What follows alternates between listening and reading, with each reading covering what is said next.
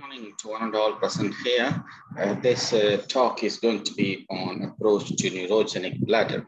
There was once a debate on which is a better organ, heart or bladder.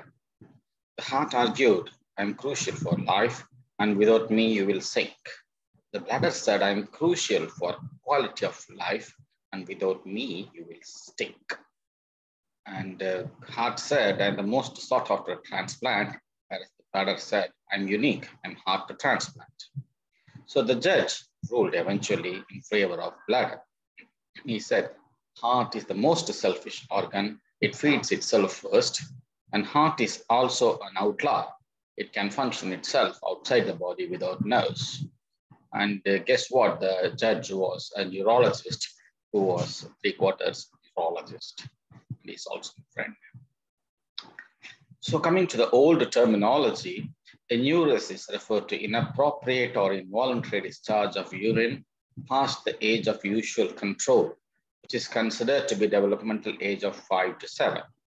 So that is a conventional old definition. For example, in this 2.5-year-old boy, if he pees on his dad, they are not going to get upset or get cross with the baby. They would simply happily record the moment in their minds. On the other hand, incontinence refers to involuntary loss of urine beyond the age of expected control. It also refers to constant soiling caused by pathological inability to control. In 2016, the International Children Continence Society changed the terminology. They said all incontinence are equal to leak, and only the term incontinence is used. Incontinence is referred to as continuous or intermittent, and intermittent incontinence can be divided into daytime or nighttime, and which is called a neurosis. So this is funny because the older term of diurnal neurosis or poor bladder control is not at all considered in this terminology.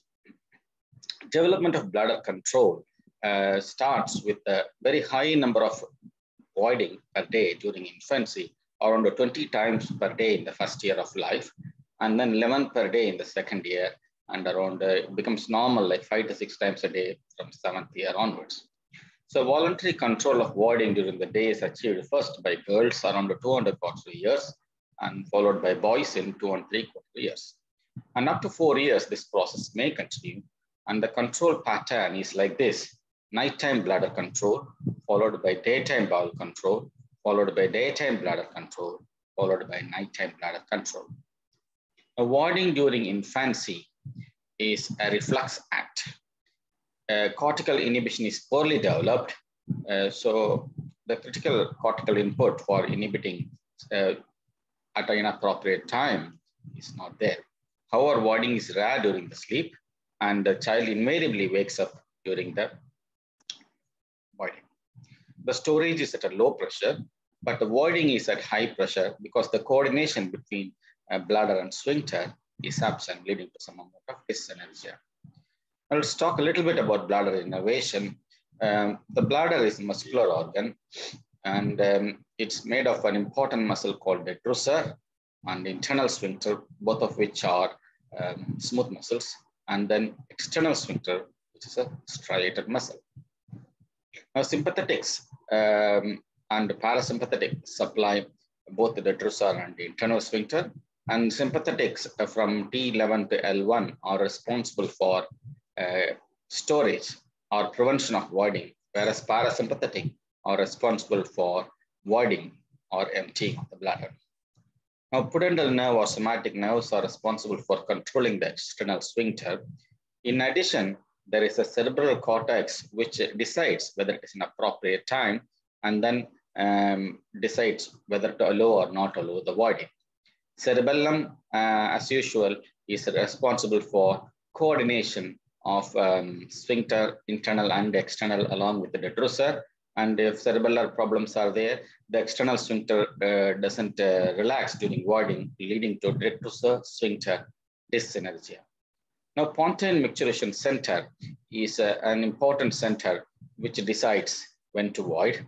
So the cerebral cortex eventually sends the signal to pontine micturition center, and this switch has to be on along with a switch at the sacral maturation center. So this is a bit like a staircase switch or a two-way switch where both the sacral switch and the pontine switch have to be on. Invariably, the sacral switch is always on, and the pontine switch, whether to switch it on or off, is decided by the cerebral cortex. Now, bladder has got two functions, filling and voiding. The filling should be at a low pressure with the detrusor relaxed. It should be up to adequate volume and there should be no leak, which means the sphincter is closed. And the voiding has to be at adequate pressure. The detrusor should contract to empty the bladder, and they should void to completion with no post-void residual volume, and they should void in a single stream, which means there is no sphincter contraction during voiding. And as I said earlier, the pontine maturation center should be switched on for contraction of the detrusor and inhibition of bladder outlet. So this invariably leads a parasympathetic system, and pontine storage center is responsible for storing the bladder or preventing bladder contraction. Now, when you look at the etiology of neurogenic bladder, if you want to divide them into two groups based on upper motor neuron and lower motor neuron, that is the cutoff S2, S3, S4, where the reflux happens. So any lesions above that, like a cerebral palsy, transverse myelitis, stroke, spinal tumor, and some cases of tethered cord, you can actually call them upper motor neuron lesions. And lesions which involve the pelvic splanchnic nerves in the form of a pelvic surgery, sacropoccygeal teratoma, and pelvic tumors are accounting for the lower motor neuron lesions. Now, myelomeningocele, lipomeningocele, and sacral agenesis actually lead to a combination of upper and lower motor neuron lesions, and these can be a problem where both hyperreflexia and areflexia can be there. Now, old terminology is obsolete. The usual terminology what we learned during the college days or atonic bladder, where it is called, it occurs during spinal shock during early stage of a spinal cord trauma, where the bladder has got no afferent or efferent, it just fills and it empties by an overflow emptying. Automatic bladder is where the spinal cord issues are there, but they present late, where there is a recovery after spinal injury, but the bladder doesn't have any cortical inhibition, so it fills and empties as per the sacral control. So there may be multiple voidings, like 20 to 30 times as in a child, but still it may be a low pressure voiding as in a child. Autonomous bladder, on the other hand, is where the detrusor sphincter dysenergize there, and the bladder tries to overcome that. So the bladder takes over and becomes a high pressure bladder. So these terminologies are gone these days. And we now have a classification into detrusor and sphincter, overactive and underactive, a combination of those. So we have four combinations: an overactive bladder and overactive sphincter, which is like a hissing pressure cooker, a high risk problem for renal damage. And there is an underactive bladder and overactive sphincter. It's a bit like an overflowing bucket with no outlet. And overactive bladder and underactive sphincter, it's a bit like an open pressure cooker. And underactive bladder and underactive sphincter, that's like a leaking bucket. Now, history taking is crucial in patients with the incontinence. So we need to find out whether wetting is a problem during the day only or both the day and night. So is wetting new or has it been present since childhood? And is it continuous or intermittent? Are there normal voiding episodes in between the wetting episodes? Are there any preventive body posturing in the form of leg crossing, squatting, which is also known as Vincent's curtsy? Are there features of bladder instability like urgency, frequency, and urgent continence? The definition of frequency is more than 8 voids per day. And urgency is inability to control when they can, and urgent continence is where they leak. So these are typical holding maneuvers: crossing of the legs, pinching of the perineum or penis, and crouching with the heels pressing on the perineum. They are trying to overcome the bladder contraction by putting pressure on the perineum. So we need to know these things because we need to know the differential diagnosis between functional, neuropathic, and structural causes. Functional cause is where there is no organic problem or neurological problem, but it's basically the bladder function, the bladder control. So typically it's an enuresis or bedwetting or one of those, which is a urge syndrome. So those things can be nocturnal or diurnal. Very rarely they are both. On the other hand, neuropathic problems are both nocturnal and diurnal, and the structural problems also are present since childhood, like ectopic ureter or epispadias. These are all incontinent right from childhood. So history gives a clue, and pure nighttime voiding is nocturnal enuresis. Has been dry before, it's very unlikely to be having an organic cause. In neurogenic cause, the symptoms are present almost since birth, and they are both the day and night, except in one condition where there is a tethered cord, where at birth they are okay, but as the child develops, the tethered cord causes symptoms around some 6th or 7th year of life. A continuous wetting, organic causes like epispadias and ectopic ureter or urogenital sinus can be there. Intermittent daytime wetting can be functional, and associated bowel problems should give a clue to presence of either neurogenic or dysfunctional voiding. So it actually doesn't help because bowel problems are very common in children with incontinence. But in neurogenic bladder, it's very important to get an idea about the extent of constipation. So wetting soon after the voiding can be because of vaginal reflux. A simple change of the posture and then opening the legs during voiding can help them to defeat this particular problem. Labial synechiae, when you examine, you can find this problem, and the urine pooling there can lead to post-void dribbling or sometimes urine infections also. And simple separation of labial adhesions under local or general anesthesia is all that is needed. So you need to be aware of the differential diagnosis of all these problems. So a clinical examination should include examining the abdomen for palpable bladder as in a case of an obstructive uropathy, then expressible bladder as in a case of neuropathy. Now, expressible bladder is a unique problem. It is there only in neurogenic bladder. In a normal child, whatever amount of pressure you put on the abdomen, you will not be able to overcome the sphincter resistance. Whereas in a patient with a neurogenic bladder, you can express the bladder, and sometimes this is called a Creed's maneuver to empty the bladder, which is a poor way of emptying the bladder. Now, fecal loading, you have to examine for that. Then genitalia has to be examined for associated structural problems. As I said, the spine has to be examined for hairy patch, swelling, sinus, and then presence of a normal sacrum and a scar of a previous surgery. The neurology, examine the gait for lower limb wasting, refluxes, and so that is a typical epispadias. In a male child, it's very easy. In a female child, you have to look carefully for the bifid clitoris. So here you can see a tuft of hair as a sign of a spina bifida occulta in the first image. The second image is a case of a lipomeningocele which has been operated. And the third image is that of a sacrococcygeal teratoma that has been operated, having a scar over the sacrococcygeal region. Now, an important point about sacral agenesis, if you look at the picture on the top, you can see the normal gluteal anatomy. So the gluteal cleft is quite deep and long, and the gluteal folds are very prominent on either side of the cleft. Whereas in those with the sacral agenesis, typically in the pictures below, the gluteal cleft is very short. It is not there all the way up, and the gluteal folds are absent or very poorly formed, leading to a flat sacrum.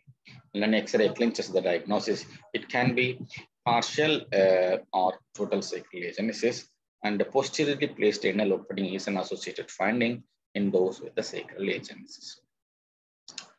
Now, coming to sacral dimples and skin markers, neonatologists are often getting worried about this when the parents ask, there's a dimple there, should we evaluate further?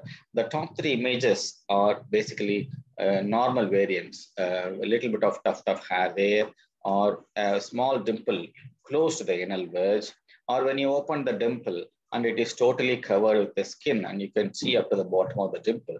So these are all normal variants. They probably do not need evaluation. On the other hand, the ones in the bottom row are more sinister ones. There's a skin tag there. Here there is a deep pit and you can't see the bottom of it. Here it is a quite large and wide one with some skin discoloration. And here there is a hemangioma on the top of a sacral dimple. So the red flag signs are multiple dimples, dimple diameter larger than 5 millimeter, location 2.5 centimeters above the anal wedge, and association of the dimple with other cutaneous markers. So these patients can undergo ultrasound spine. Typically, ultrasound spine is useful in those less than 3 months of age, where you can still image the intraspinal anatomy looking for lipoma or thickened phylum terminal, all those things. And in 95% of them, and they are normal. If they are having any suspicion, then you can go for an MRI scan. Now, when to suspect neuropathy, I keep on repeating this slide again.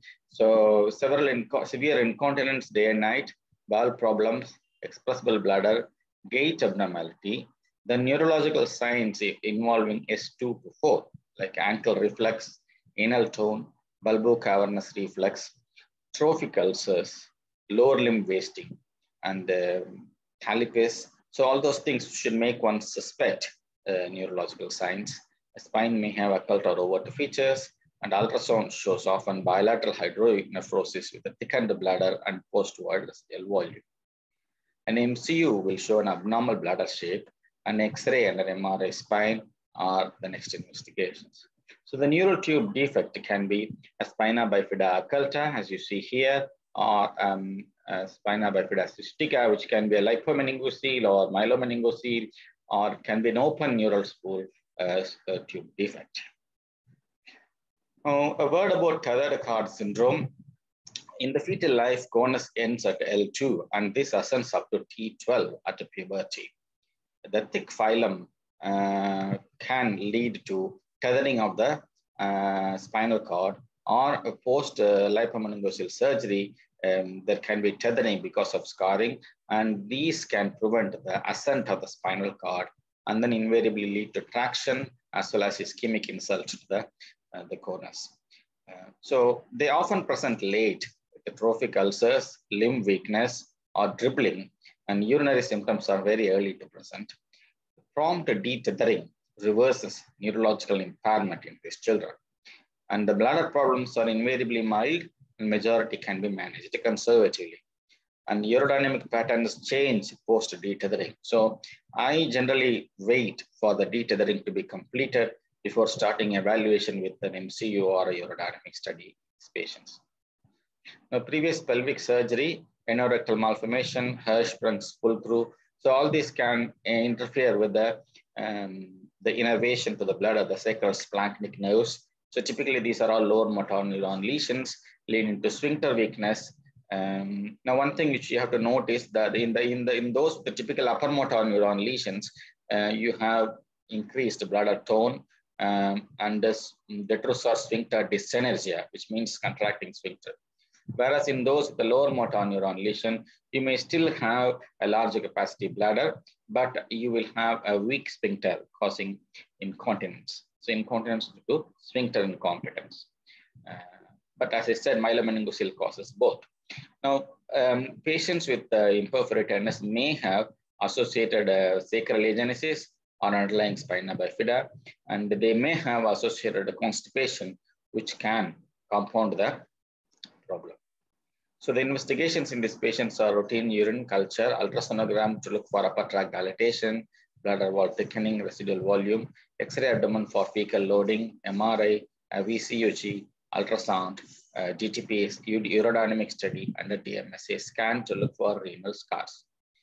So MCU can be normal if the bladder contour is absolutely good, if the urethra is normal, and I have put a normal MCU here of a non-neurological patient just for you to understand that how this should look like. Normal urethral stream, bladder neck is good, and there is a good contour of the bladder. On the other hand, in a neurogenic bladder, you have the Christmas tree appearance. There is trabeculation and sacculation all the way around, and the bladder often tilts to the right side, towards one side. It expands to the one side and elongates to the one side, causing a fluid-free appearance. Now, presence of external sphincter dyskinesia causes a false appearance of a posterior urethral valve. It's not a valve. It is just a dilated posterior urethra due to the external sphincter dyskinesia. Now, principles of urodynamics is basically you leave a rectal catheter to measure the abdominal pressure and a vesical catheter to measure the bladder pressure. And there is a saline infusing line. So that is again going to the bladder. So the bladder actually can have a WMN line, one to infuse and one to measure the pressure. Now, when we subtract the abdominal pressure from bladder pressure from the abdominal pressure, we get the detrusor pressure. So that is the equation. So P det equal to P vesical minus P abdomen. So we measure the bladder pressure, abdominal pressure. Then when we minus them, we get a detrusor pressure. So getting the child quiet can be a challenge in the past, but nowadays with the presence of our cell phones, it has become absolutely easy to have all these children lie down quietly with some games and stuff. So that is the urodynamics being performed. So you see the vesical line there measuring vesical pressure, and then the abdominal line measuring the abdominal pressure. And when you subtract these two, you get a detrusor pressure. And the starting pressures are usually below 2 because you have a good subtraction. And here we are filling at a low fill, 10 ml per minute. And as we start filling, initial pressures are, as I said, is only 1 or 2. There is a good subtraction. And as you keep filling, you have to watch for increase in pressure. Now, generally, the pressures remain low, less than 10 through the entire fill. And if there is an increase in pressure, then you probably will know that there is either an unstable contraction or also known as neurogenic detrusor overactivity. And then if the pressure keeps on going up, you know that there is a poor compliance. So that is a urodynamic. In a patient with increasing pressures, if you do it under contrast screening, you can know that, that there is a reflux during the study.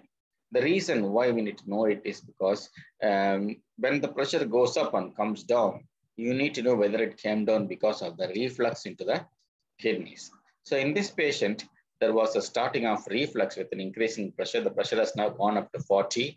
And once it goes up, we can see that there is a reflux happening into the kidneys during screening, and that leads to reduction in the pressure. So that is a detrusor overactive contraction or neurogenic detrusor overactivity. So what you see is the contraction wave there, the pressure increases, and the patient either leaks or refluxes. And this is a reflux going all the way up to the kidneys. And this patient has got a video urodynamic study, which is useful. So as I said, in a normal urodynamic study, the filling pressures are usually less than 10. When it goes above 15, you can call it an overactive bladder or detrusor overactivity, neurogenic detrusor overactivity or unstable contraction. When the patient leaks, you call that pressure as detrusor leak point pressure. And if it is more than 40, it is unsafe for the kidneys. Now, voiding pressures are usually above 80 cc. And if it is not generating enough pressure, again, that is also abnormal. So in a urodynamic study, you note the bladder capacity, bladder compliance, which is basically delta V by delta P. So as I said, if you fill up to 300 ml with less than 10 ml increase in pressure, then you got a 30 compliance, which is normal. Whereas if the pressure goes up within 100 ml, then you got a poor compliance, which is less than 10. So bladder sensation, then presence of neurogenic detrusor overactivity, leak point pressure, post-void residual volume, all these things you should measure. So this is a patient with a 15-year-old boy post-myelomeningocele, and these are all unstable contractions or neurogenic detrusor activity. In addition, the slope of the curve, if you see, is going up really fast. So that slope of the curve is measured by the delta V by delta P, also known as non-compliance or poor compliance. Now, this is two different patients. This is a 12-year-old boy with a normal voiding phase. And this is a 22-year-old patient with cerebral palsy who I've been following since childhood. Now here, if you can see during the voiding, this is the urine flow there. And this is the detrusor pressure is going up. Vesical pressure and detrusor pressure is going up, but the abdominal pressure is not going. That is stable. So the detrusor is contracting and there is a urine flow. Whereas in this patient, if you see, the patient is using the abdominal straining to pass urine, and there is a very poor flow there. So it is a patient who is not able to generate a good amount of detrusor pressure. So when you look at the incidence of neurogenic bladder, myelomeningocele and lipomeningocele are the top causes of neurogenic bladder. The incidence is as high as 70 to 90% with them. In sacral agenesis, it is slightly less, around 60 to 70%. In tether record, it is 40 to 50%. And in cerebral palsy and anorectal malformation, the incidence of neurogenic bladder is in a third of patients. So the principles of treatment of neurogenic bladder, the primary aim is to safeguard the renal function, minimize the risk of urinary tract infections, ensure that the urine is stored at low pressures, and the bladder empties completely every 3 to 4 hours. The secondary aim is to make them socially acceptable in terms of urinary continence. So the steps to promote safe storage, the step 1 is to increasing dose of anticholinergics to relax the bladder till adverse symptoms are manifested.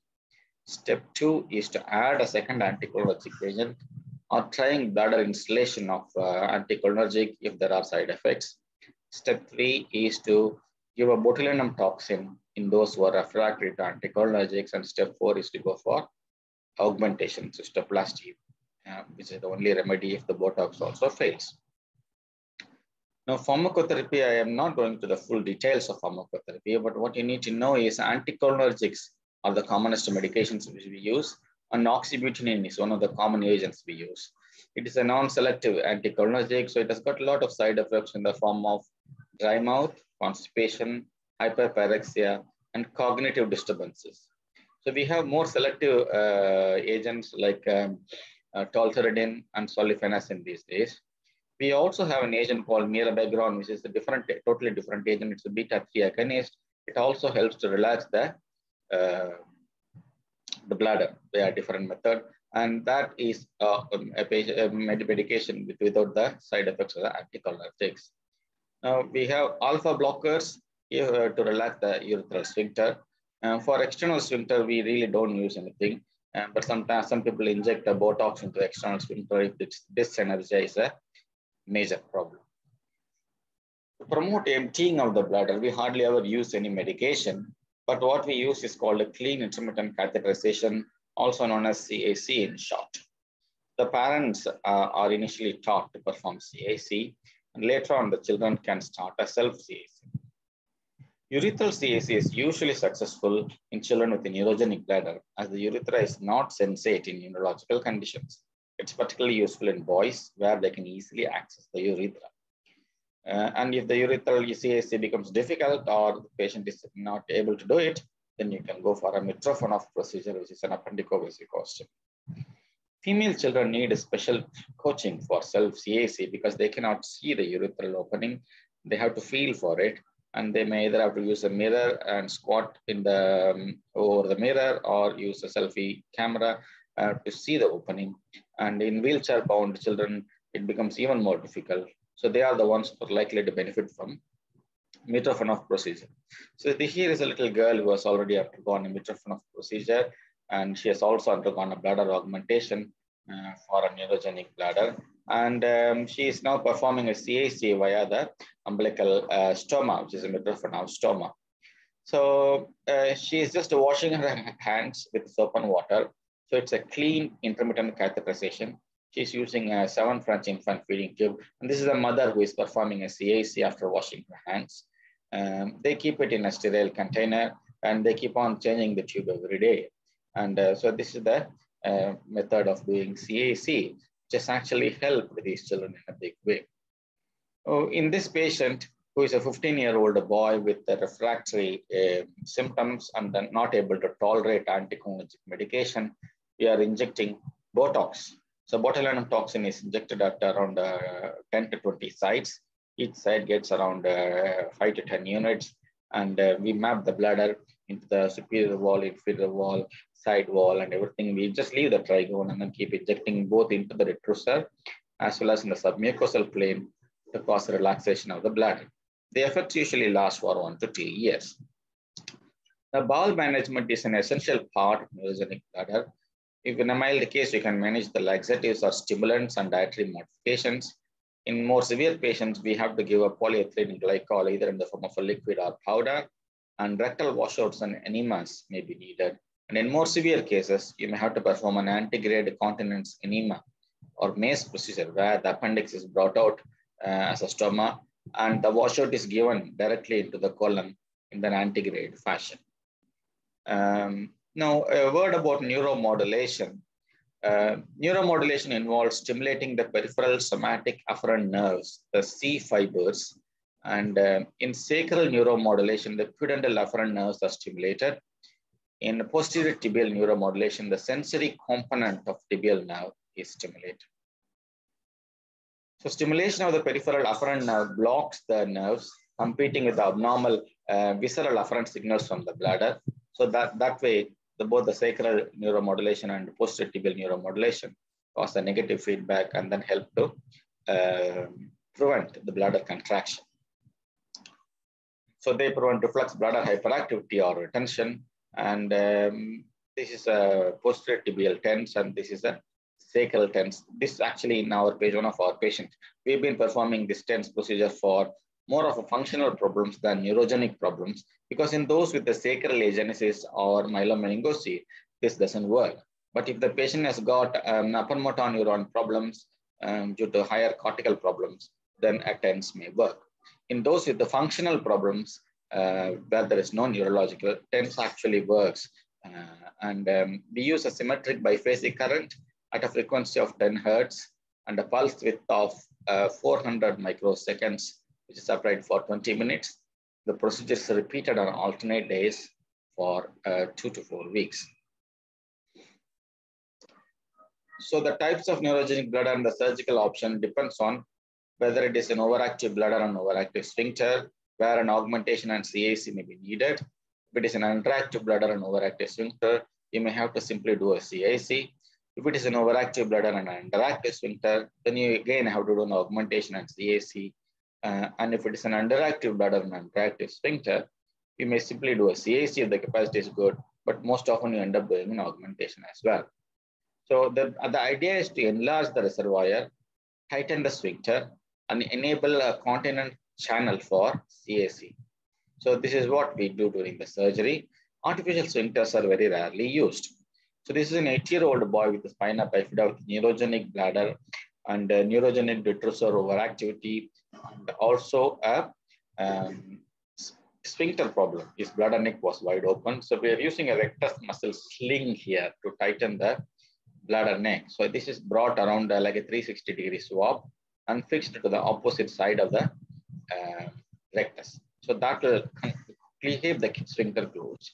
And then once this is done, we increase the capacity of the bladder by using a bowel segment. We are using the appendix to create a mitrophone of appendic-pubic secostomy, a continence catheterizable channel, and an ileal segment is isolated and used to enlarge the bladder after bivalving it. So that is the bladder being bivalved, and the intestinal segment will be opened up like a sheet, and then we can make it into U-shaped fashion like a pouch, and that will be used to make the bladder bigger. So the mitrophone of stoma is usually fashioned at the umbilicus, so the patient can catheterize it. We should just ensure that it catheterizes easily before we complete the procedure. So that is the ileocystoplasty being performed. Now, as you know, ileum is not a native urothelium, so it is prone to complications like absorption of the urine and mucus production. So mucus-related stones and urine infections and hyperchloremic metabolic acidosis, but that is a trade-off for increasing the bladder capacity. So long-term issues, chronic kidney disease happens in, risk is 3 times the general population, and the continence reduces in the 3rd decade as these patients stop CAC when they go to college, and UTI rates are around 20 to 30%. When you do DMSA scans, 25% of these patients have renal scars, and the same amount of patients end up in CKD also. Metabolic and growth issues are there in 30 to 40%, particularly after bladder augmentation and CKD.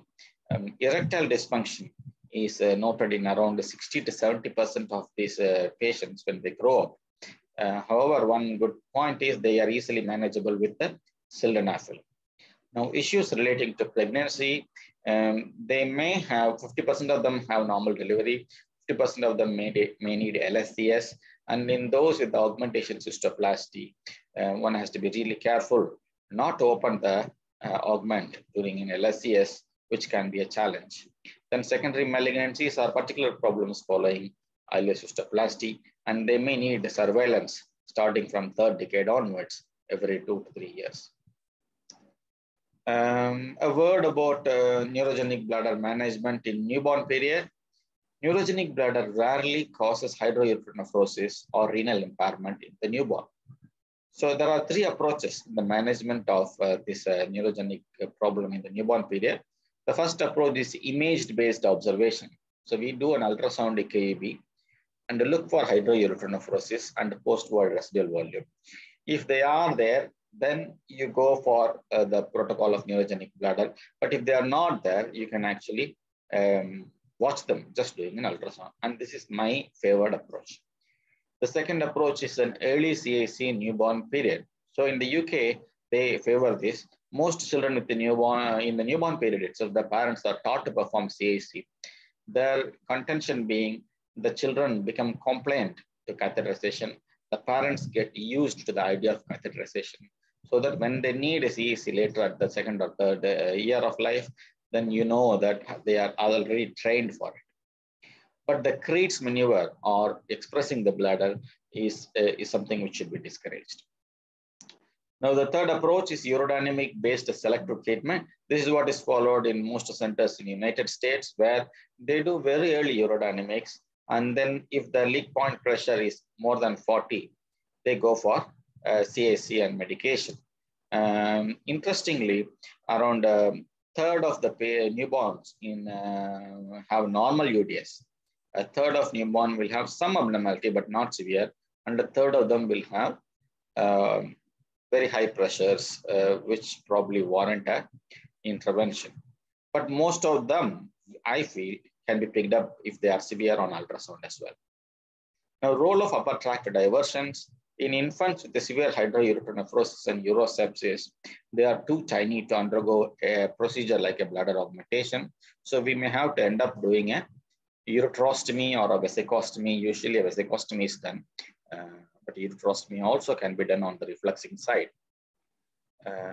Some of the recent advances I want to mention: engineered bladder tissue over a cellular or acellular scaffolds have been attempted. The urothelium has advantages in reducing the metabolic side effects of ileal augment.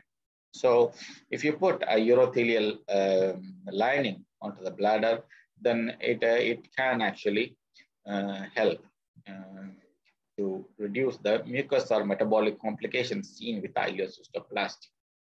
Now, some people say that ureterocystoplasty is an alternative if there is a one-sided non-functioning kidney. But in a patient with a neurogenic bladder, you invariably don't have enough increase in capacity with the ureterocystoplasty. Partial bladder dome transplantation has been performed in animal experiments, and the dome contracts along with the native bladder. So that is a reassuring information. Stem cell therapy is still experimental, has been tried in both the spinal cord as well as in the bladder to stimulate growth of normal neurological as well as muscular tissue. Then in lumbar, the sacral nerve rerouting has been tried in China.